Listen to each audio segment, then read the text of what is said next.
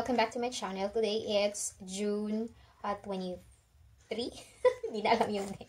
So today is Tuesday. Hindi ako nagluto yesterday. So today we're going to cook Loming Batangas mga guys. So for the stock, ang gagawin natin is yung pork. Ito. Pork and beef. Paghahaluin natin siya. Kasi ang kailangan lang naman natin din is yung stock o yung sabaw. Siyempre, wow! Hugasan ko muna siya. Wait lang. So mga besh, nahugasan ko na yung ating beef and pork. So kailangan lang natin is isang onion, then garlic, to, and then ginger. Kailangan natin pangtanggal ng langsa para sa beef. And this one, alam nyo ba mga beshies, itong spring onion na to is galing dun sa tanim ko sa terrace. O yan, so no need to buy. So lalagay natin to. And then we have to put a little bit of salt. Kukuha ko ng salt and black pepper, yung corn pepper. Wait lang. So, lalagyan natin siya ng corn pepper o yung, yan, buong paminta. And also, salt, pangpalasa. Nalalagyan na natin siya ng water.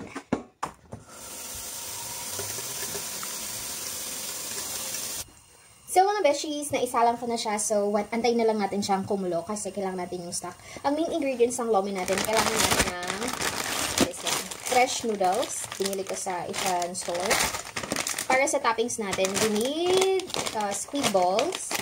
And meron ako ditong Kikiam. This is very special kasi daming sahog. Meron din tayong boiled egg and Chicaron mga besh. Wow! Let's wait for it na. And lalagyan ko din siya ng repolyo para, ayun, may konting gulay. Hindi puro noodles and yung sahog lang. So, habang niluluto ko or ginagawa yung stock, is kakain muna ko ng lunch kasi it's already 1 PM here. Yes, ready na yung ating stock. So, pwede na tayong mag-gisa. Ito na. So, we need garlic and onion. Alam niyo yan. Tsaka nagpainit na rin ako ng mantika.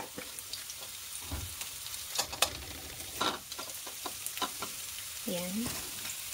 Kailangan is mag-golden brown itong ating garlic.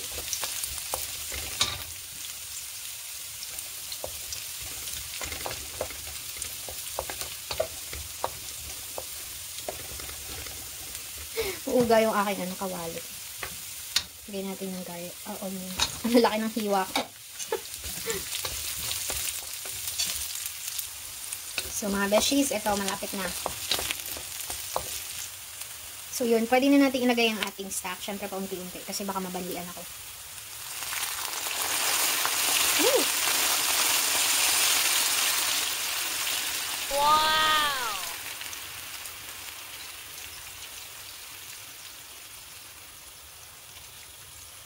So, ayan mga besh, nalagay ko na yung stock. Lalagyan na natin siya ng soy sauce, and then patis, and then salt and pepper.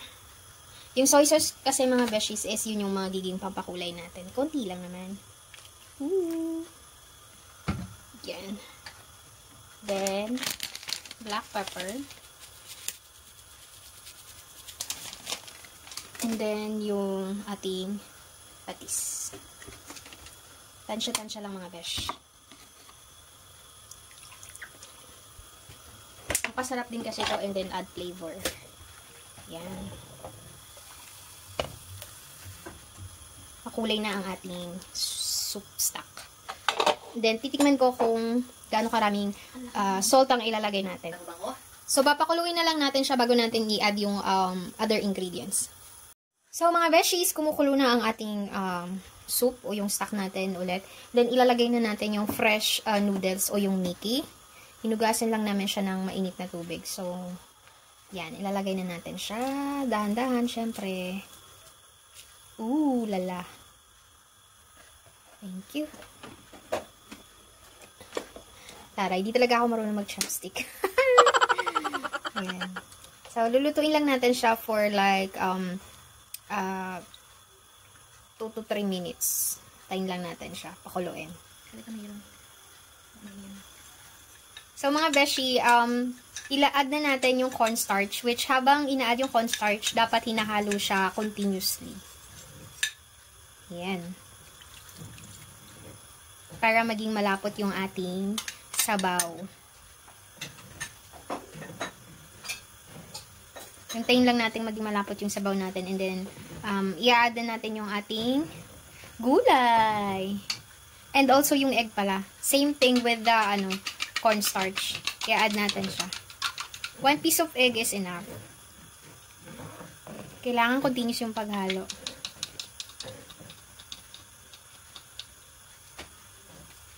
Yan.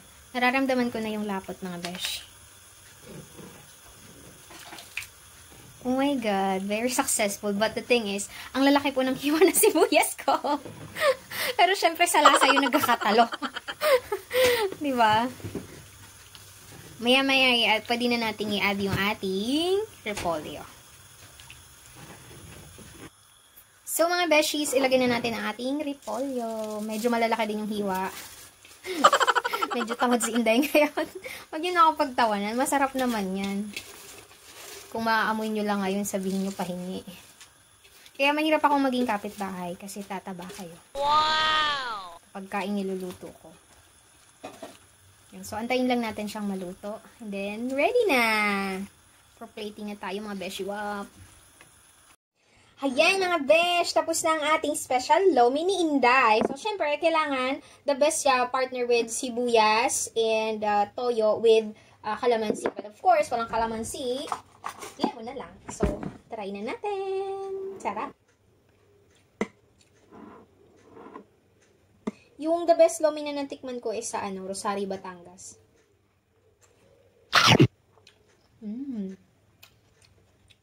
Sarap.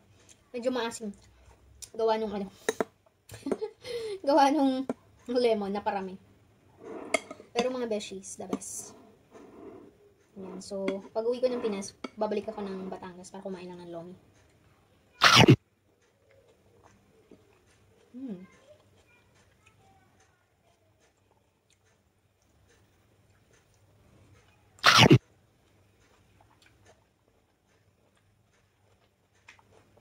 Sarap mga besh. Di ba kinain ko na agad siya? Excited ako eh. So, yung nilagay kong toppings is egg and then chicharon. Meron ako ditong Kikiam and then Squid ball. The best talaga. Very special ang aking Lomi. So, yun mga beshies for the procedure how to cook Lomi. So, tingnan nyo na lang yung yung video. Mawala naman si Inday. So, mga beshies, thank you so much for watching and don't forget to like, share, and subscribe. And also, don't forget to click the bell button for notification para sa mga video kong bagong upload kong video. So, mga beshies, shoutout nga pala kay Ma'am Kim. Kay Ma'am Kim, Rosana Navarro, at saka kay Sir Ram Navarro, yung asawa niya, kasi doon ako nakatikim ng masarap na Loming Batangas. So, yun, thank you mga beshies, and have a good day. Bye-bye!